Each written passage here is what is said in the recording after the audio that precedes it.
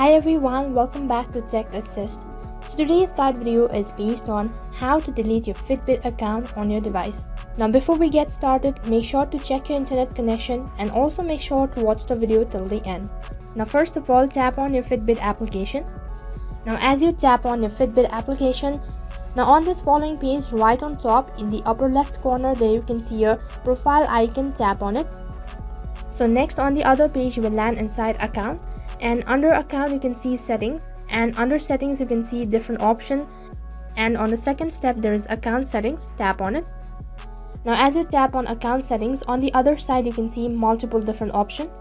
Now from here you'll have to tap on delete account, which is on the fifth step. So as soon as you tap on delete account, on the other page you can see there is a statement.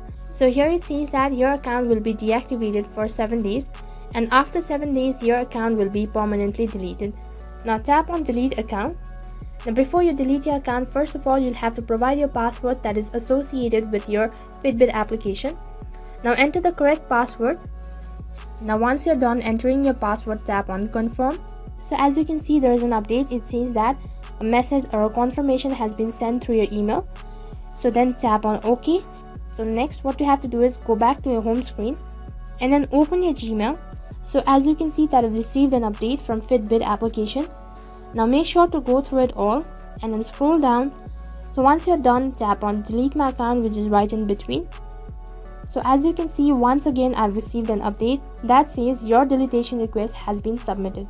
Now that is how you can delete your Fitbit account on your device.